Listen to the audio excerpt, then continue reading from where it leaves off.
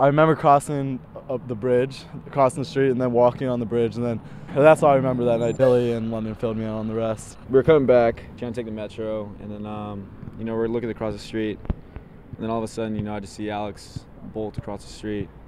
He crosses the median, and then all of a sudden, that's when he got hit by the car.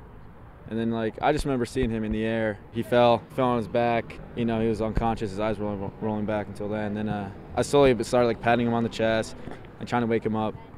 And then, about 10 seconds later, he woke up. And while I was patting him, I was calling 911.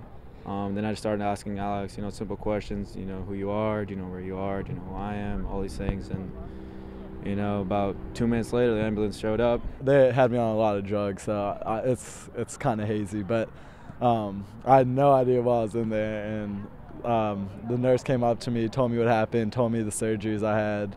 And the first thing I said was, "Oh shit, my coach is gonna kill me." And I don't remember saying that, but that's what he told me. And then I just remember feeling my legs and just couldn't believe that none of my legs were broken. It was hard, hard to stay focused when one of your teammates, one of your brothers that you've been so close to for the last 2 years, is in a situation like that. But it definitely brought our team a lot closer and made people realize, how fast things can go by.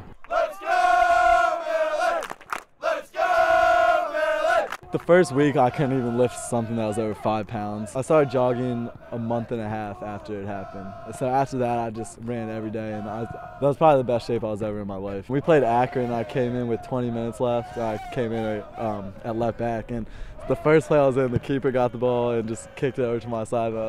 First thing I was like, oh man. And I just got up, headed it, and it didn't hurt. So after that, I figured I was going to be fine. It was great seeing him out there a couple weeks later, walking around. Then all of a sudden, a month later, he's jogging. 2 months later, at the end of the season, he's starting to play a little small possession with us. It was insane to see how quickly he recovered from such a tragic hit and injury.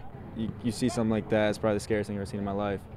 And I just take every day for what it is and make sure I live it to the fullest, because all it takes is a split second like that, and then all of a sudden it's done. I definitely look at life differently. I mean, my whole life was just soccer, and it still is. I love soccer; it's my favorite thing to do. But I definitely value everything else, family, friends, and life in general, a lot more than I did. So, but soccer's still probably my number one.